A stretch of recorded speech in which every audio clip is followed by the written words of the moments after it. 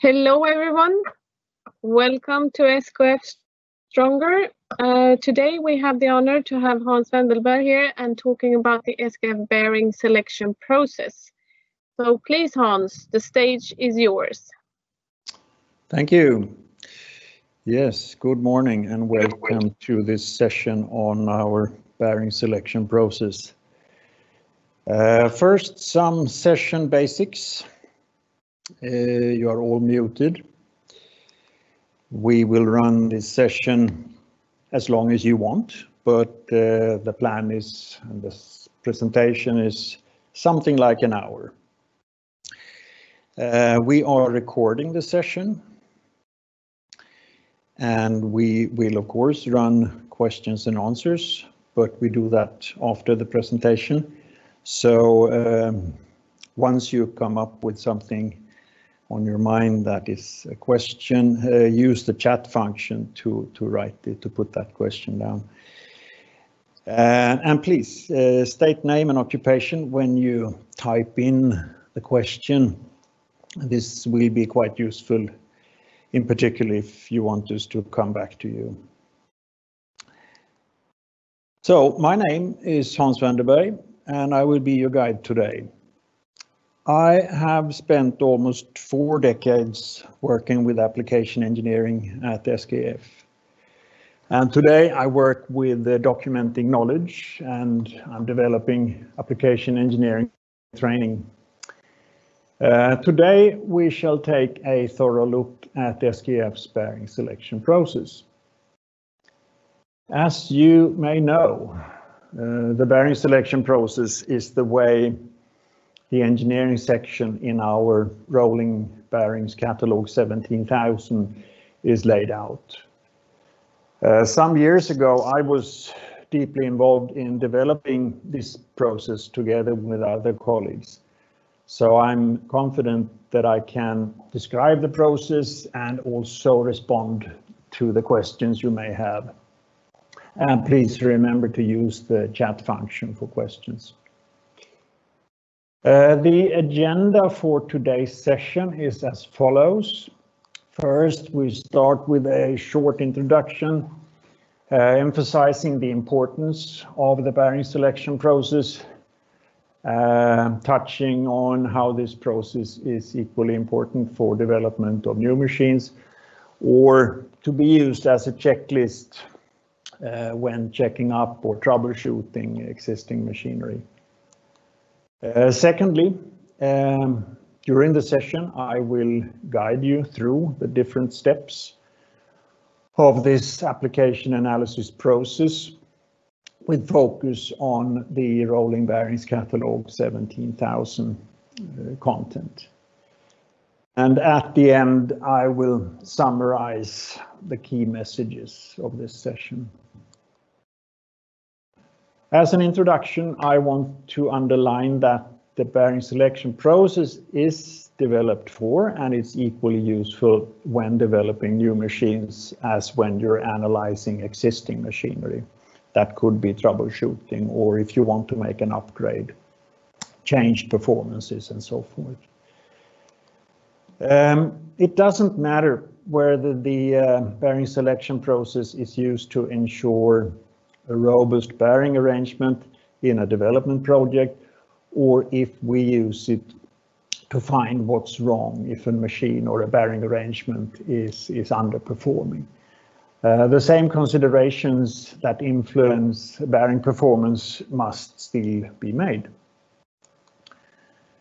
When we developed the engineering section of the rolling bearing catalog 17,000, the need for a checklist that ensures robustness in bearing arrangements was our driver.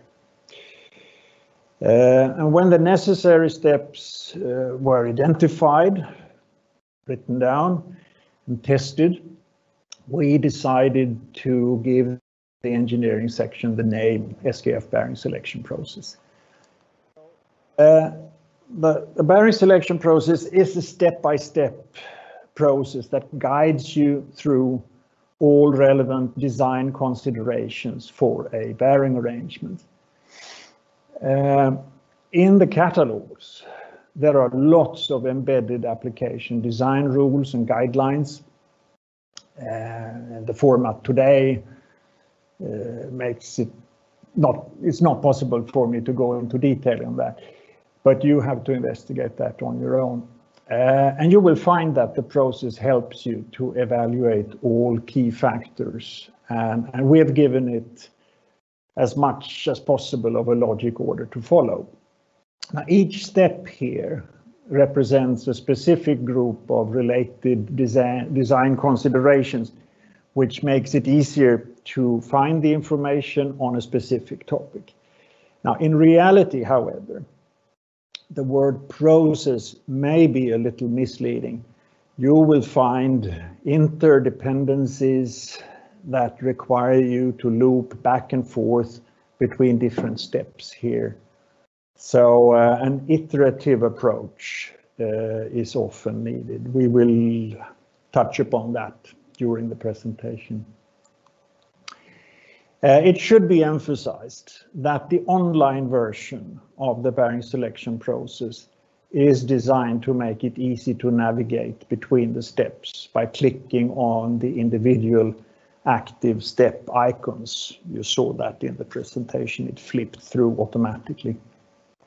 When you do this online, you run this, you will jump back and forth. You just push the relevant icon, whether you want to go back and look at lubrication or temperature, whatever it is. You can go back and forth very easily. Now, apart from a printed real hands-on catalog, there is, of course, a PDF version possible to download from the skf.com group homepage. I should, however, underline that the online version is always the most recent and it's up to date. Now, in the next part of this session, I will explain all the individual steps more in detail, focusing on the content, different tables, graphs, and flow charts. All this is published in the Rolling Bearings catalog. Beside the bearing selection process, our support to customers includes application engineering service with appropriate SKF supporting calculation tools used to verify that a bearing arrangement is robust and yet cost effective. The SKF Bearing Select is one example, and that is available via the SKF Group homepage. Bearing arrangement design and bearing selection is a challenging exercise, and that needs a systematic approach where we consider all these parameters that influence the result. The bearing selection process is laid out so it ensures awareness that calculating bearing life alone is not sufficient to obtain a robust bearing solution. In this sense, all considerations are equally important. Rather than being just an encyclopedia full of facts, the bearing selection process is written to be a designer's guide. We have put lots of emphasis on using an active, direct tone of voice, speaking to the designer. And this is via the Rolling Bearings catalog, very visible and hopefully quite available. Now, this process is not only the way we have organized the engineering section in our catalog, it is actually our internal application engineering master template. So we use the bearing selection process in our daily support to our customers. The better we together understand and make use of the bearing selection process, the more robust the solutions will be. Now, we're constantly developing our engineering software tools for our own application engineers and also for our customers. I mentioned the SKF Bearing Select previously, and this is to support in the bearing selection efforts. It's not happening overnight, but we are gradually converting to using the same icons as we use in the bearing selection process, and we adopt the programs to support the process to make the user feel comfortable.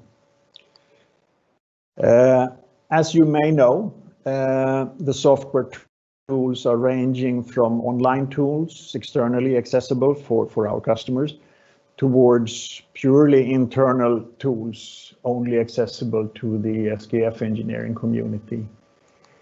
And depending on what stage in the design you are or in the troubleshooting efforts, the right tool shall be used for the right analysis. And one thing that this stepwise selection process supports in is to make sure that no input is taken for granted, but it is thoroughly assessed together inside SKF and of course together with our customers. We try as often as possible to use sensitivity studies to evaluate the robustness against variations in application parameters and operating conditions. And extra input might be added during the application design process to further fine-tune the outcome. Now, as always, the more advanced the software tool is, the more advanced the input must be, and it must also be carefully assessed. Now we have reached the first step in the bearing selection process: performance and operating conditions. Here we support the user in defining, understanding, and documenting the required performance, the operating conditions, and other application prerequisites. Now, this may seem as a simple first step that may be taken lightly upon, but it is actually very often here in this step that the origin of underperforming machines and bearing arrangements is found when we make root cause analysis. So spend a lot of time on this. To be able to design a well-working bearing arrangement, the required performance and the actual operating conditions must be understood and documented. Now, together with the customer, we define which operating conditions the machines shall manage and what this means for the bearing arrangement selection. Now, therefore, the bearing selection process includes a new type of checklist that helps the customer identify and consider the factors needed to design a well-performing bearing arrangement. It might be difficult for you to see, but this chart visualizes in a compact way the link between the principal operating conditions, the application requirements, and various aspects of a bearing arrangement. The chart is for sure not yet complete, as you may have to consider other factors and interrelationships to obtain a robust and cost-effective solution. But it offers a very good overview, and it is a good start of the data collection process. Look at it as a reminder to not overlook any influencing factor. The bearing selection process also includes an application questionnaire to help the catalog user to provide basic information when contacting the SKF Application Engineering Service. This is not rocket science, but it does help to start structuring the most important data. This application data sheet can be found at the end of the printed rolling bearings catalog, and online it's of course available as a PDF document that can be downloaded. The second section expands on the content of the second process step. It describes different bearing arrangements, and it provides information on what to consider when selecting a bearing arrangement and the types of bearings to use with it. In order to deliver the relevant performance and manage the operating conditions and the requirements that have been collected in the previous first step of the process, this logic next step is to define the type of bearing arrangement as well as the appropriate bearing types. Besides introducing a defined nomenclature to avoid misunderstandings, this step in the bearing selection process focuses on describing in detail the differences between the locating, non-locating bearing arrangements, the adjusted bearing arrangements, and floating bearing arrangements. And it explains the related design intents, properties, and design criteria of each arrangement. These different bearing types for the various bearing positions in a certain arrangements are discussed and illustrated with assembly sketches. The online version of the bearing selection process contains user-friendly active links. You see in the upper right corner there are 4 sentences with a little plus online. Once you click one of these pluses, it allows you to navigate towards the appropriate product sections, figures or overview matrices whenever applicable. So it expands on these topics here. So again, I want to emphasize that this rolling bearings catalog 17,000 in general and the bearing selection process in particular is really developed to be used online. Now the second step of the bearing selection process includes a reworked bearing type selection matrix. It's of course impossible to see here, but it's developed for online use. And the matrix is turned into a more practical guiding structure for the machine designer. Next to the known design criteria as being load carrying capacity, ability to sustain misalignment, we show typical arrangements and suitable considerations.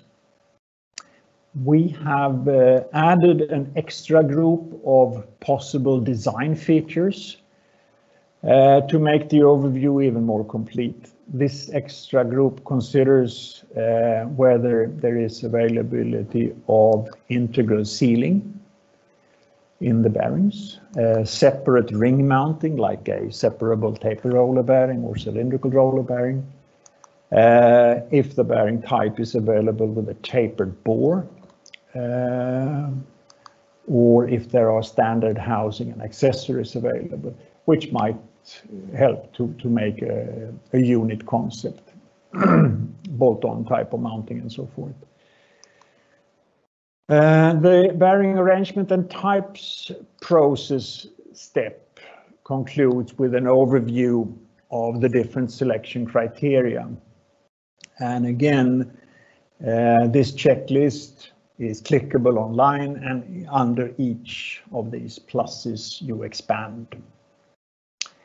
We've tried to illustrate it with easy to understand pictures, and we make reference to the upgraded bearing selection matrix.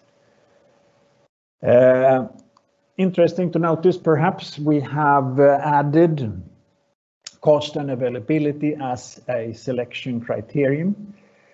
Now this is linked to the introduction of the term popular items in the rolling bearings catalog, representing items that have a high level of availability.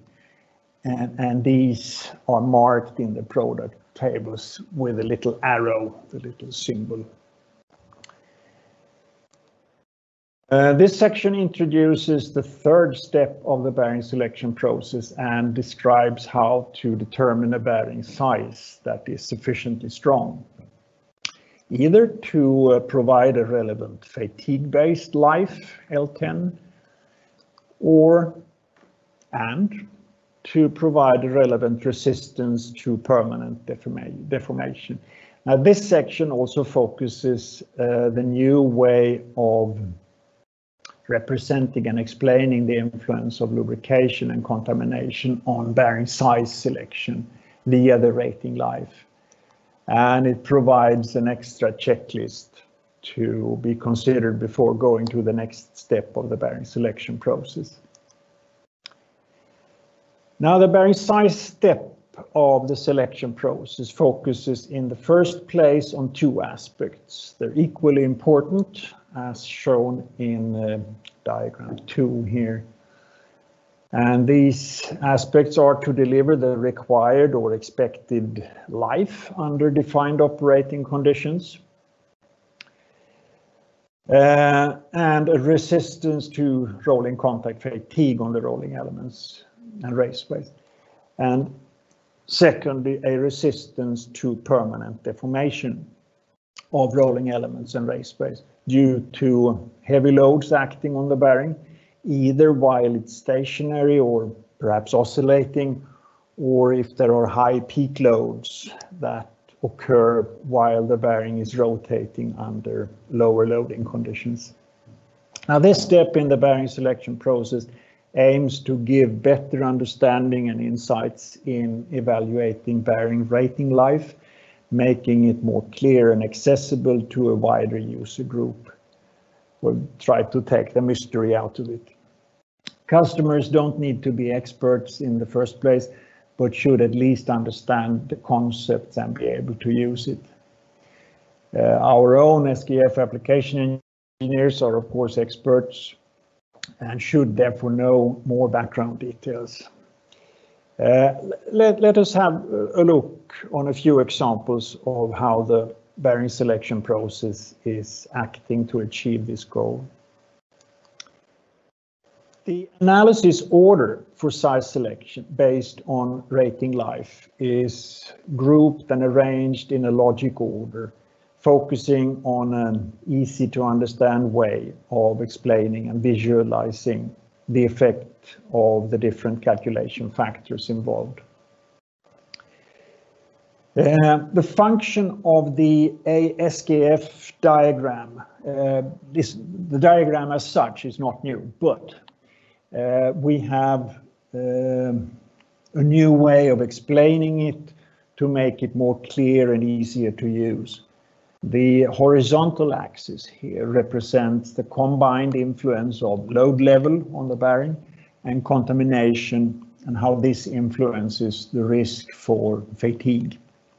The viscosity ratio kappa represents the lubrication condition, and that is indicated by the blue arrow pointing from lower right to upper left, and how that influences fatigue.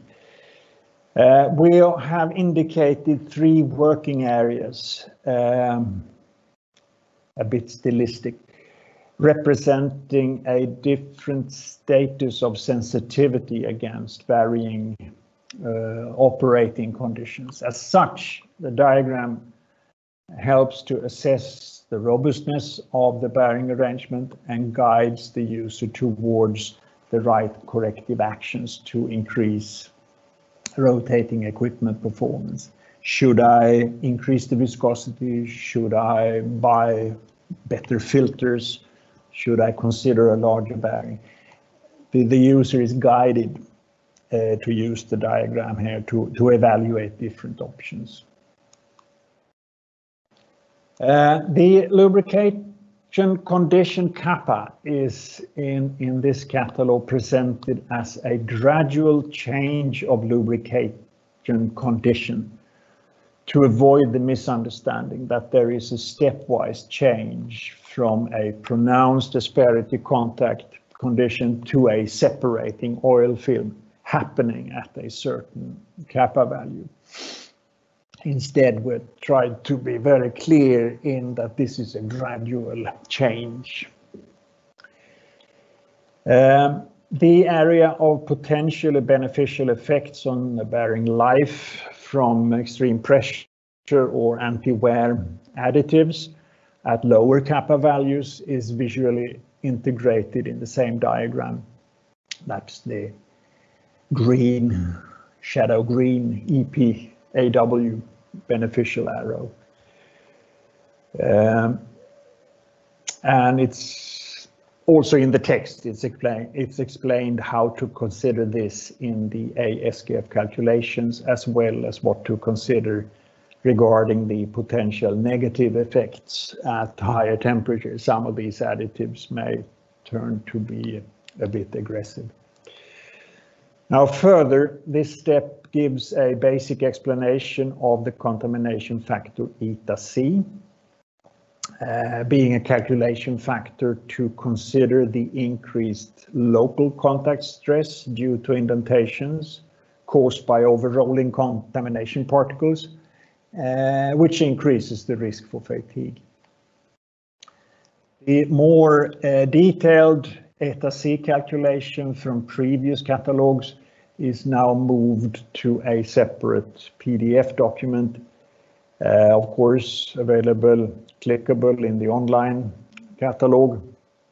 This method is also embedded in the SKF engineering tools, for instance, the SKF Bearing Select.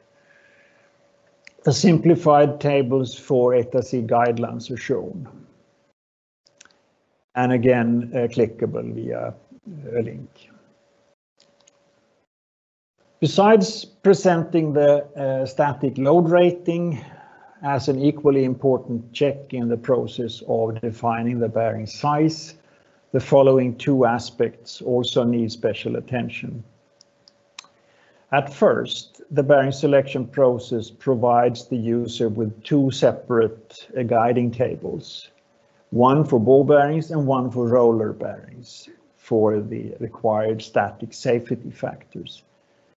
As a new horizontal table entry, the S0 values given for continuous motion relate to the influence of permanent deformation on performance, ranging from noticeable friction peaks, vibrations, and reduced fatigue resistance for the lowest static safety factor values to no influence on these performance factors for the highest static safety factor values. Now, the certainty of load level is the other new vertical table entry, and it reflects how well we know the actual bearing load and or how well the actual bearing load can be predicted. Now, these new legends make the tables easier to use compared to the previous. Now, secondly, the former vague or undefined term shock load is consistently replaced by the term peak load, defining it clearly as a high load acting for a short period in time. The fact that such a peak load is only there for an extremely short period implies that it may not influence the mean load eventually used in the fatigue life calculation.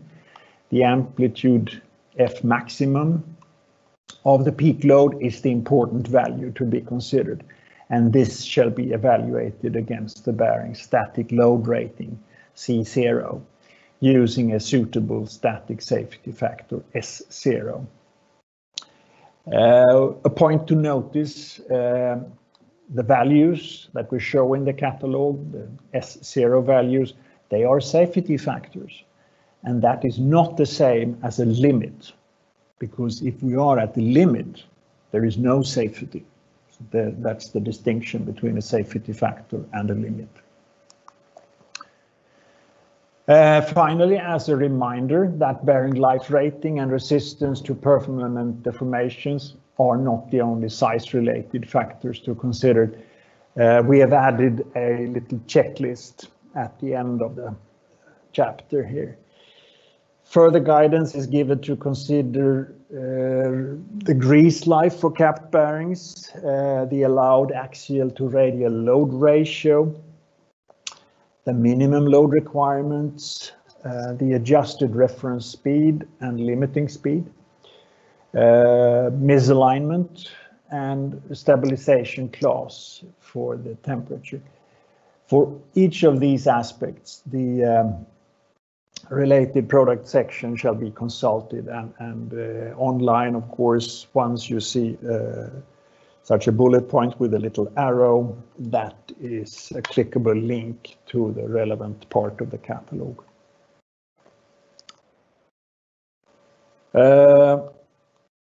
This fourth section describes the fourth step on how to choose between grease or oil lubrication, how to select a suitable grease, and how to select a suitable oil. To some extent, we have updated this content here.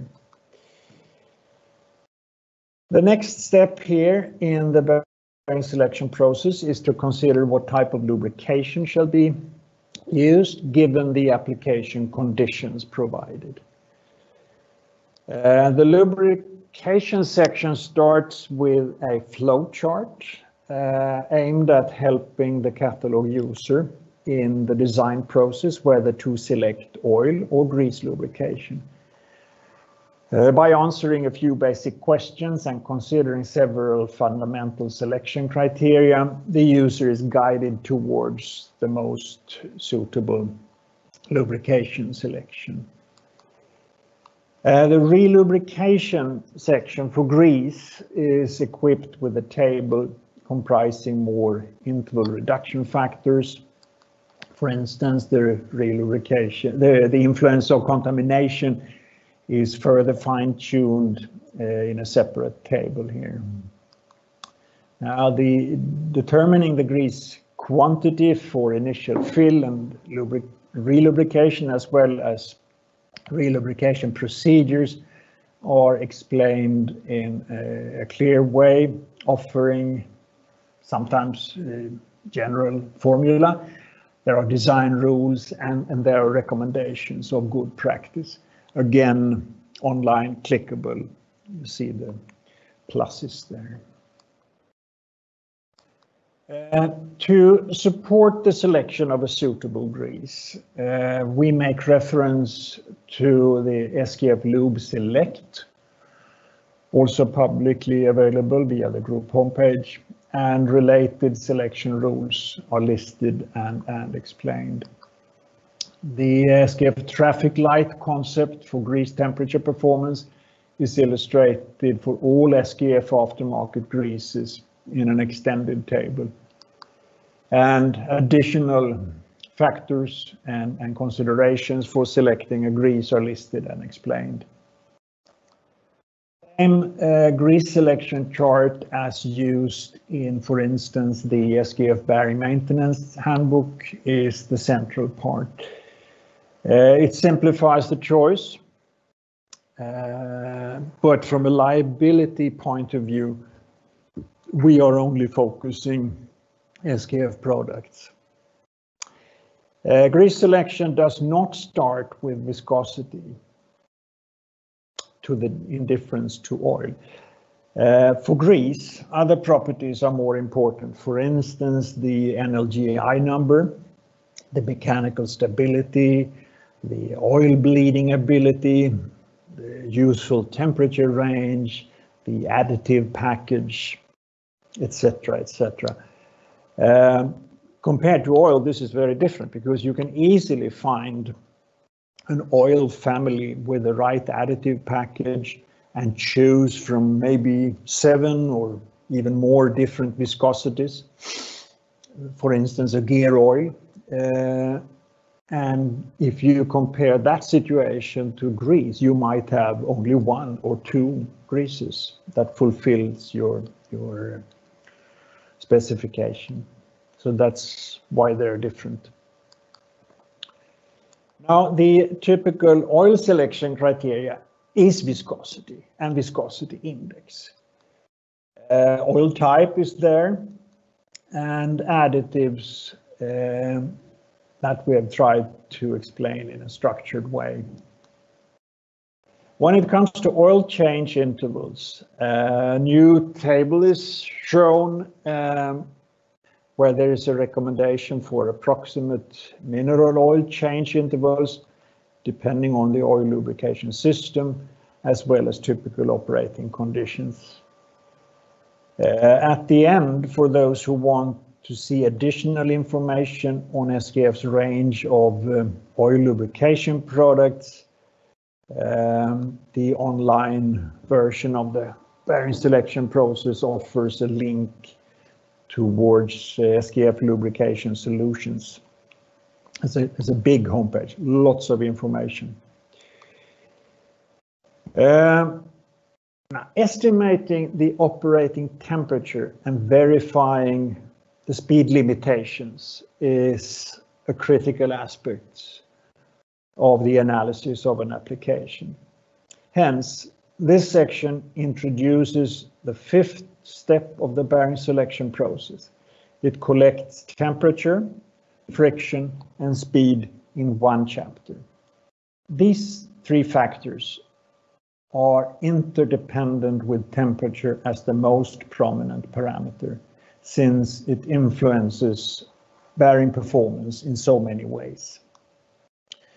The first step in understanding temperature is explaining the term thermal equilibrium in a bearing application and providing details of the relationships between the friction, operating temperature, and power loss of components within an application, and guidance on what to consider.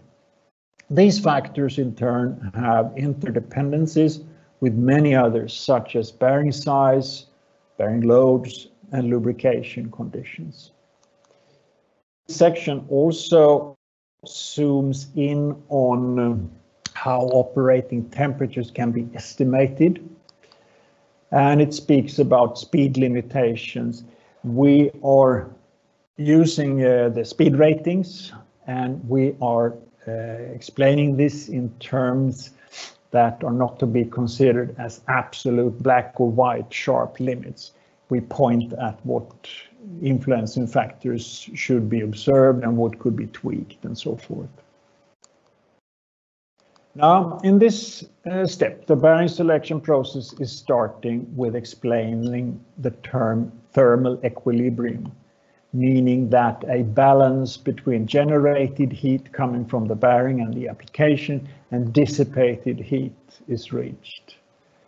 The operating temperature of a bearing is the steady state temperature it attains when running, and this in thermal equilibrium with its surrounding elements. Further, the interdependencies between bearing size, operating temperature, and lubricate condition at one hand and load, speed, and lubricant viscosity at the other hand are illustrated schematically in a diagram. Now, the intention with this is to create an awareness towards the typical iterative approach to this analysis in order to achieve an optimum design for bearing arrangements. A schematic sketch of the frictional moment or frictional torque in a typical bearing as a function of speed and viscosity shows how friction changes. We have visualized 4 distinguishable zones representing different lubrication conditions. We have a boundary layer lubrication condition to the far left in the diagram. The next zone is a mixed lubrication condition zone, entering into a full film lubrication condition, and further on to the far right there is a full film lubrication condition, but we start to notice thermal and starvation effects. In order to simplify the readability and to keep focus on the main process concept, the extensive and complicated friction calculation formula and tables from the past, they're moved to a separate linked document. Also, a link is added to lead the reader towards the SKF bearing calculator as the recommended tool to perform friction calculations. These are easy to get lost in calculations, so I really recommend to use the bearing calculator. Now the thermal equilibrium diagram shows that the bearing and the application together determine the operating temperature. The power loss, that is the red curve, decreases as temperature rises. This is since the viscous losses are reduced, and the cooling, blue line, is increasing. This since more heat is dissipated. Now, when the power loss and the cooling effect are equal, we have reached the equilibrium temperature marked with capital A. Now, if this temperature A is too high for some reason, more heat must be removed, for instance, by oil cooling, and then a lower equilibrium temperature, B, will be reached. So what influences temperature in a common application? Cooling factors for SKF standard bearing housings, plumber block type, have been introduced. We have never shown this in previous catalogs, and I doubt that I've seen it in any competitor catalog either. The description of reference and limiting speed is simplified and tuned in such a way that the reader should understand that these speeds are not sharp limits. The diagrams and formula to calculate the adjusted reference speed are not shown anymore. Again, they were too complicated, but there is a reference made to the SKF bearing calculator to perform these calculations, emphasizing a conservative approach to the results as the actual heat dissipation for the application is not included. We do give some hands-on advice on what should be considered when approaching or exceeding the reference or the limiting speeds, and it's put in a comprehensive list at the end of this step.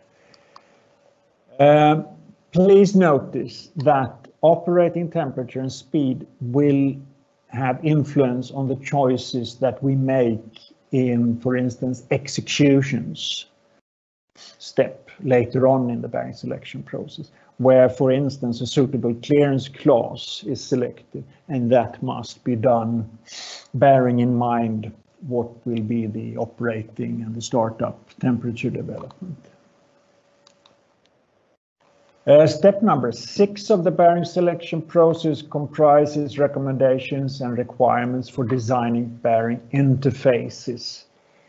And these include criteria for selecting bearing fits for shaft and housings, recommended fits for standard conditions, recommendations for specifying geometrical tolerances of bearing seats, tables to help determine minimum, maximum, and probable values of clearance or interference between the bearing and its seat. We hint on provisions for mounting and dismounting.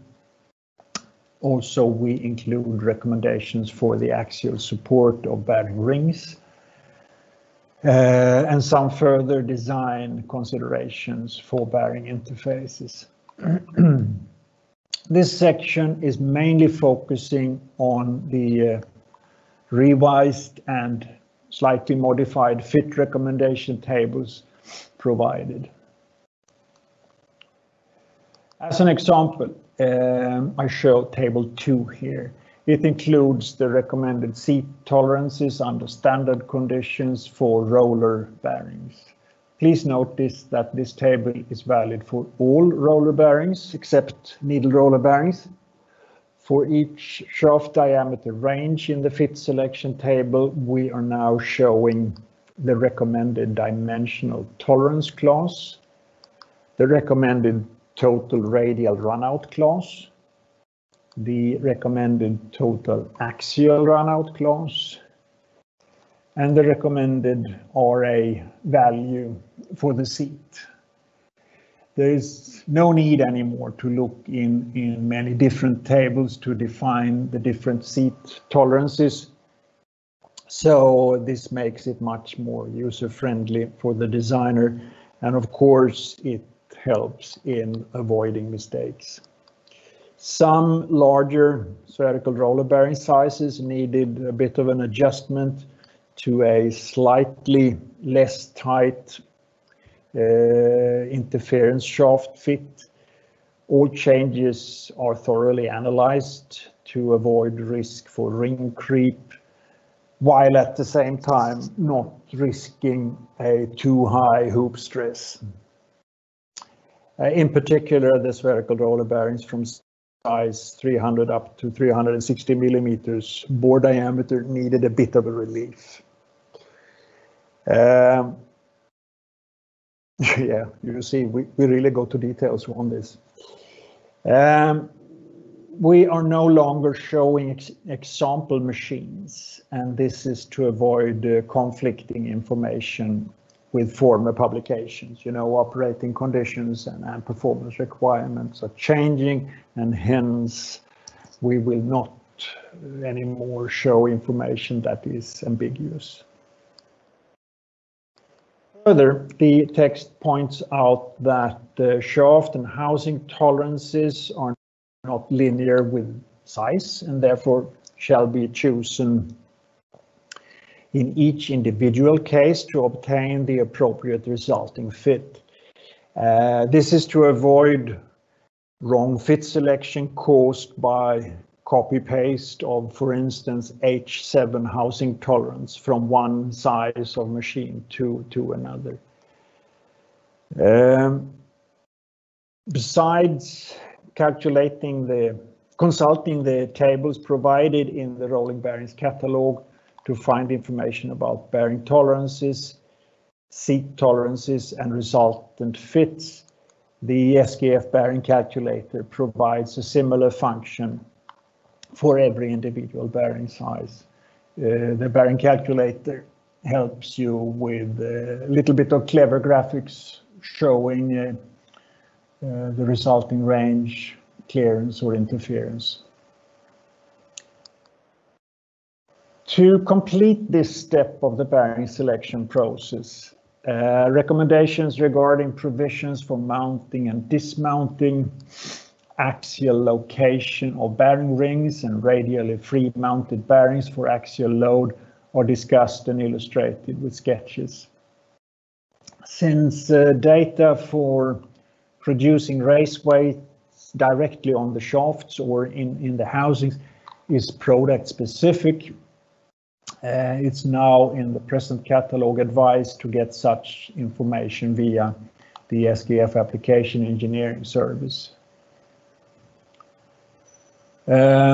Please notice, as well as in the previous step where we looked at temperature, that the choices made according to the present step interfaces will have an influence on decisions made in the step execution. For instance, when an appropriate clearance class is to be selected.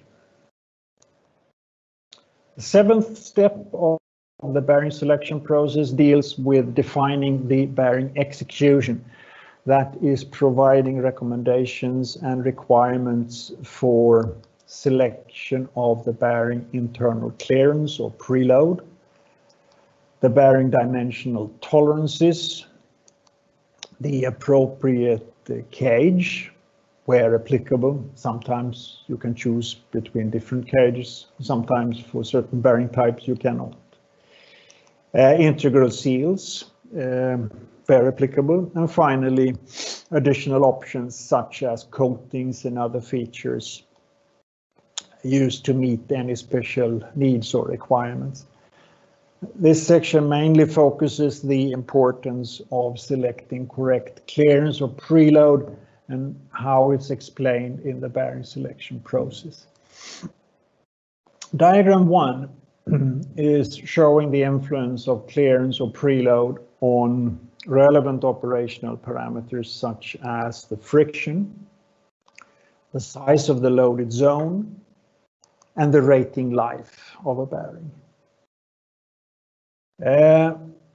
It also indicates a recommended zone of operation for general applications, as such improving the usefulness of the diagram, and it's guiding the designer towards the right clearance selection. Please, however, notice that in the rolling bearings catalog, the clearance range is introduced, that term. This is to make it clear that the selection of a certain clearance class, for instance C3 or C4, and not a certain specific clearance selection in so and so many microns shall be made. So we're finding a clearance range here. All clearance influencing parameters are collected in this process step, allowing the designer in a step-by-step way to define a recommended minimum radial clearance to make radial bearing arrangements for general conditions more robust. The following clearance influencing parameters and a procedure to follow is proposed. First, consider the required operating clearance. Remember the temperature evaluation we did previously. That will help us here. Secondly, consider the reduction of clearance caused by interference fits that we determined in the previous step. Third is to consider the reduction of clearance caused by temperature difference between the shaft, bearing rings and housing. And then we consider the reduction of clearance caused by other influences, such as axial clamping, very rarely important. Now, based on the above, calculate the required initial internal clearance and finally select the initial clearance range. Depending on the application, despite the previously mentioned robust zone of operation with clearance, preload might be required or more suitable. The catalog content related to this process step is explaining a few general considerations related to back-to-back versus face-to-face arrangements, preloading with springs, calculating the appropriate preload is recommended to be done in SKF SimPro Quick, publicly available, with an agreement with SKF, of course, or the SKF SimPro Expert, that's an SKF internal program. But the extensive preload information and calculation part from the past, we have also moved this to a separate PDF document. And this is to safeguard that we provide an easy reading of this process step chapter. And of course, this is accessible via a link. Now this document describes the primary benefits resulting from preload. That could be enhanced stiffness, reduction of noise, improved shaft guidance, compensation for wear or setting. We may extend bearing service life, and we can ensure that we are not violating the minimum load requirements. Now the bearing tolerance class, that could be normal or P6 or P5, is schematically described in relation to application requirements for precision of rotation and operational speed. There is an interrelation between these. The cage type is inherently related to the bearing execution and is as such logically subject to this process step. The main cage types are described in the rolling bearings catalog under the chapter Components and Materials. Now also here, the online version offers an active link to easily switch to the related content if the reader wants to know more. In order to neutralize the cage material and manufacturing method discussion and this pointless argumentation for a certain standard bearing type, the text states that the SKF philosophy is that material and manufacturing methods are chosen to provide the most reliable and cost-effective cage, considering the manufactured volume. We also have a brief overview regarding different cage materials and the properties. And there is an integral sealing execution, but the more extensive information referred to this is found in the section Bearing Basics. Again, the above mentioned link. Finally, additional options such as coatings or features for special requirements are described in this section, but again, the deeper information behind these pieces of fact is found in the Bearing Basics or in the respective product sections part of the catalog. The eighth and last step of the bearing selection process covers how to select appropriate external seals for rolling bearing applications and the different types of sealing available, basic preparation and guidelines for mounting and dismounting bearings, and various aspects of inspecting and monitoring bearings in operation for the purpose of preventing problems, early failure detection. This section is further only showing a summary of the content of this process step. Because of their importance for bearing application, this section deals mainly with non-contact and contact shaft seals, and it illustrates their various designs and executions. It describes how to select appropriate bearing seals based on several selection criteria. Again, clickable. So there is also a link added to guide the reader towards the SKF Group Seals product homepage. The mounting and dismounting part describes the preparation and guidelines for mounting and dismounting bearings, and it now includes an overview of the SKF maintenance product tools.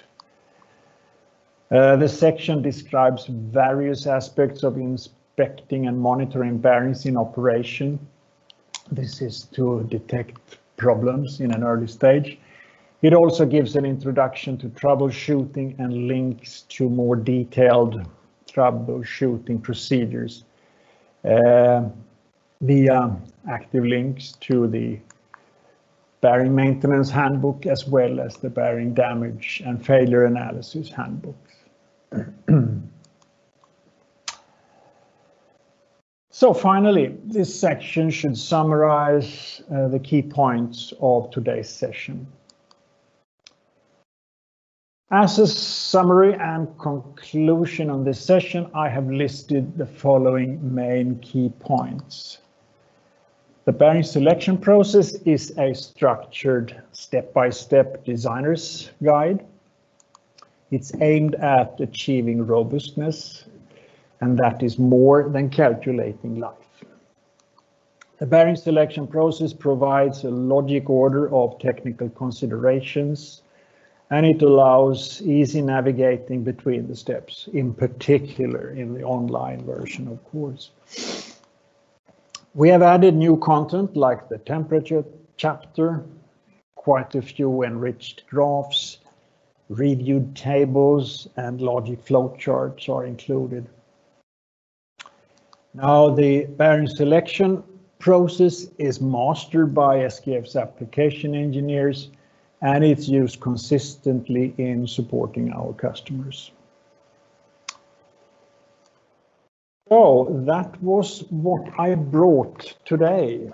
So thank you this far for your attention, and now let's have a look at questions and answers.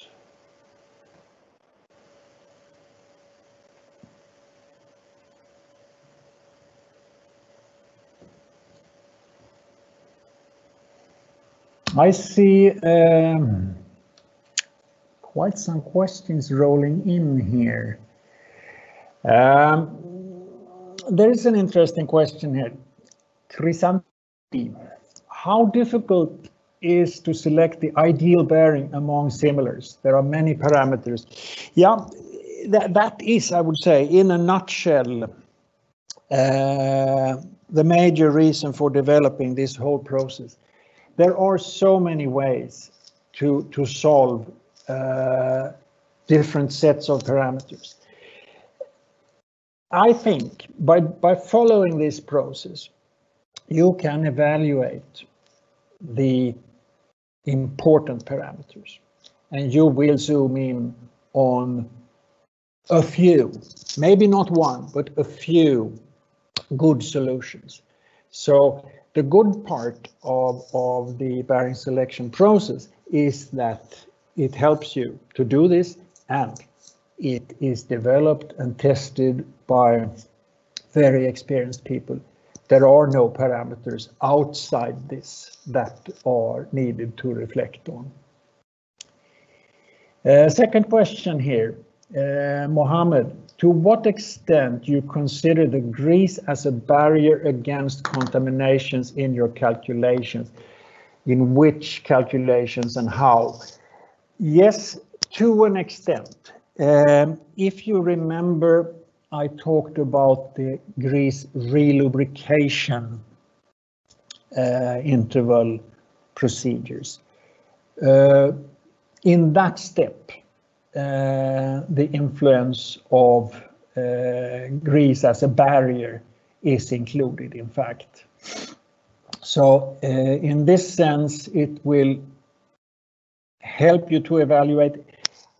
It will perhaps not give you a super perfect, precise value, but who can do that, you know? There is dirt, dirt can be so different. That will also be noticed, I believe, in the bearing select program when you describe the presence of contamination. So by using these two parts, the relubrication part where you evaluate the severity of surrounding in relation to your relubrication. So one, for instance, if you have a lot of contamination outside, the relubrication part of the process will encourage you to reduce the relubrication interval, that is to push out grease.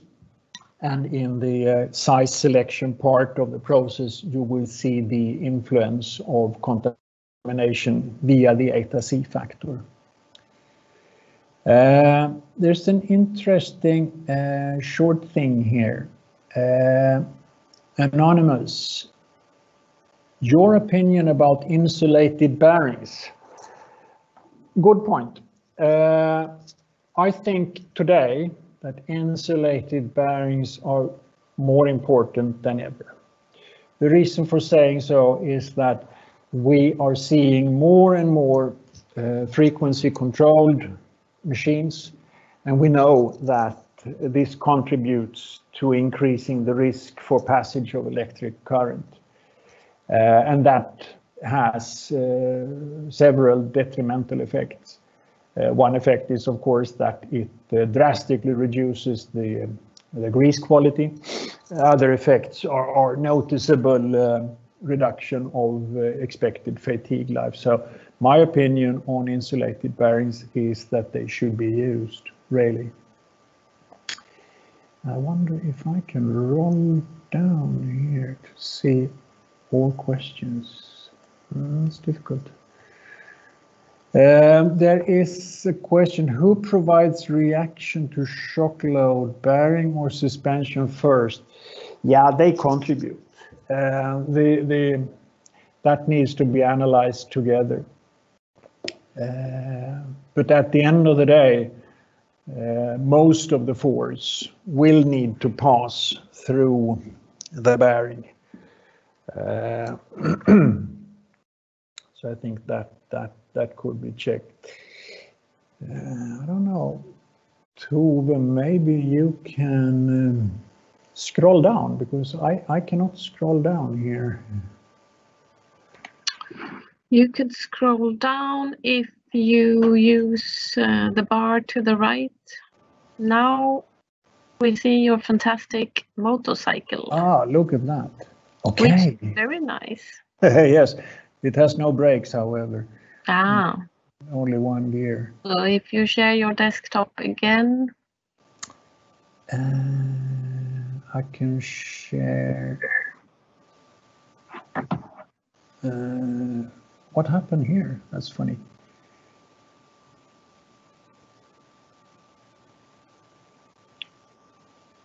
So if you share the presentation again, then I can put it up there. Yeah.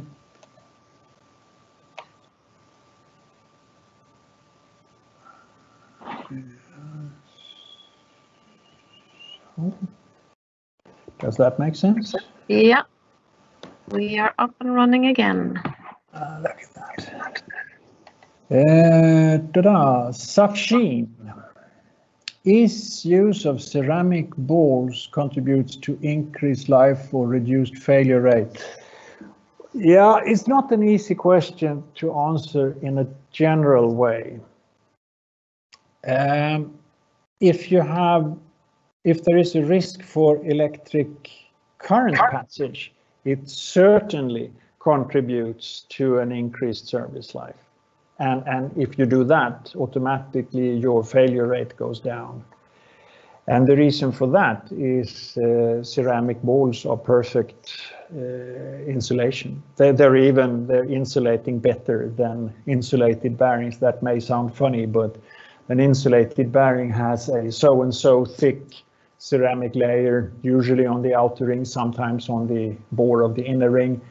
But that layer has a certain thickness, and it will resist so-and-so high voltage, while the ceramic rolling elements, ceramic balls for instance, can withstand a considerably higher voltage without anything happening. And should there be a passage, it would be like a flash ring to ring. It would not go through the ceramic element. So in the presence of electric current, there is an instant increase of life, automatically a reduced failure rate. Also under lubricating conditions that are not so favorable, we have pronounced asperity contact, One must observe that the ceramic balls or rollers, they are more or less inert chemically. So effects such as smearing in a micro or macro scale will not occur.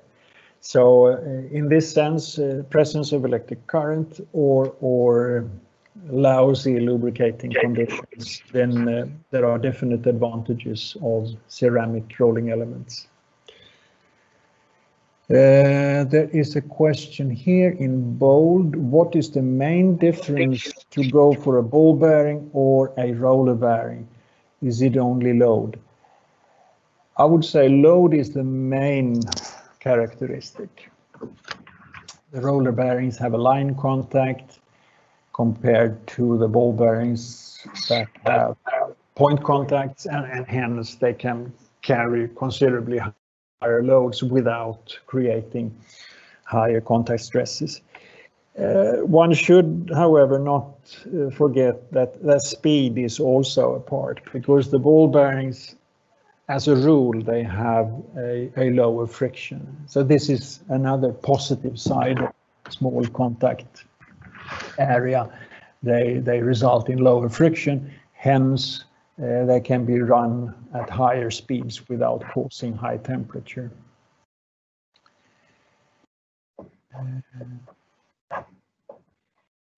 So there is a question, Sachin.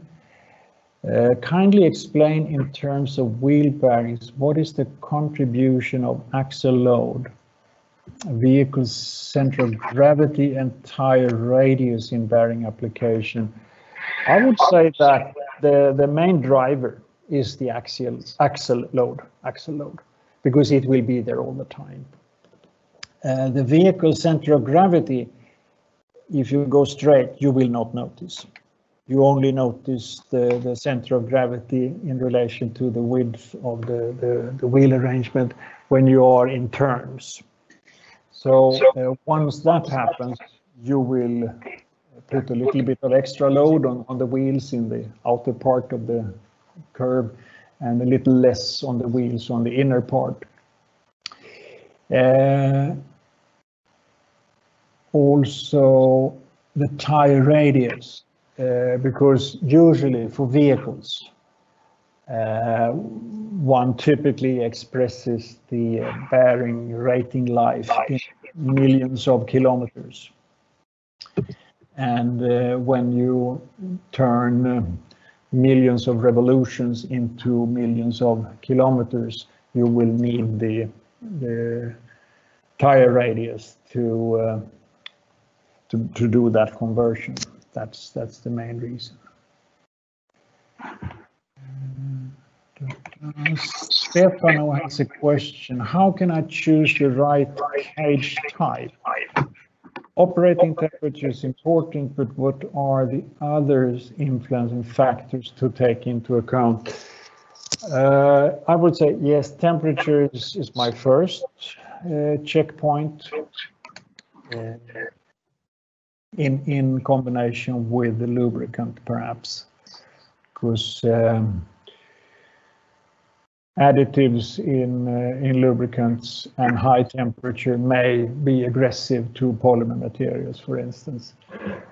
Other rather extreme but still existing examples of lubricant influence on cages is if you have compressors working with ammonia, you dissolve so and so much ammonia in the lubricant, and ammonia is known to make deep drawn brass sheet very brittle.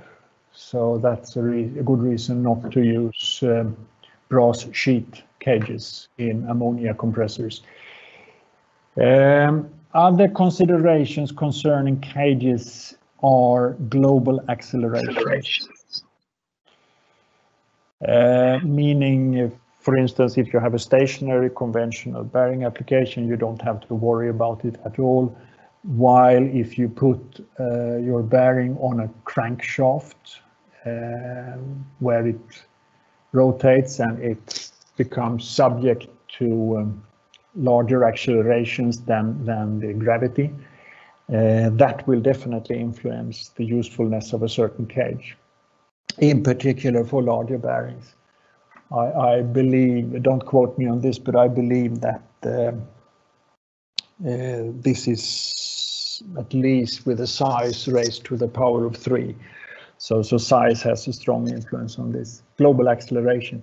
And some bearing types frequently used in such applications, that could be vibrating screens, that could be connecting rods, similar applications. There are usually special cages designed to withstand high accelerations. Also, other aspects on cages could be rapid changes of load direction, and the general way is if there is a possibility to select a surface hardened steel cage, that is usually the strongest solution. That's about what I can say. Kamran has a question: should we replace OEM selection by knowing each and every parameter or application in depth? Yes and no. I would never touch a new machine. If it is procured, given the correct operating conditions and the correct performance requirements, I wouldn't touch it, because then it has been analyzed by the machine designer. However, 10 years later, maybe the operating conditions have changed or the performance requirements are different. Then I would certainly reconsider the bearing arrangement. So as long as a machine is under warranty, I wouldn't touch it.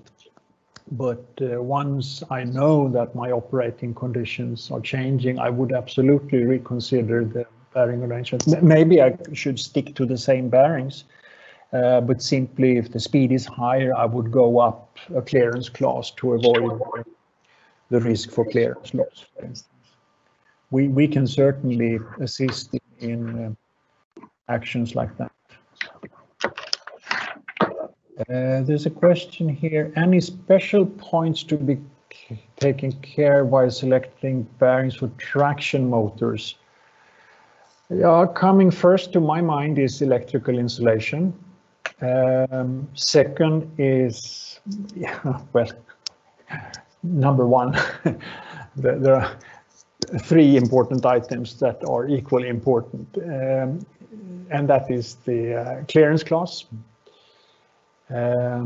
Usually with today's traction motors, we have quite a lot of power, so we can expect a pronounced temperature difference between inner and outer ring, and that puts a certain demand on clearance. Secondly, the loading today is quite high, so the interference inner ring to shaft usually is chosen quite tight, and that also consumes clearance. So I would definitely look at the clearance for the traction motor bearings. I would consider electrical insulation, and I would also consider the cage.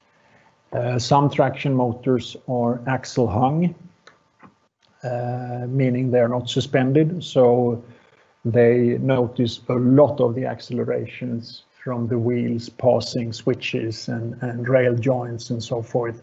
So usually traction motor bearing cages are special executions. I would not shop around for a cheap aftermarket option there. How many types of bearings available? I don't know, honestly speaking. You'll have to check the table of contents for the catalog.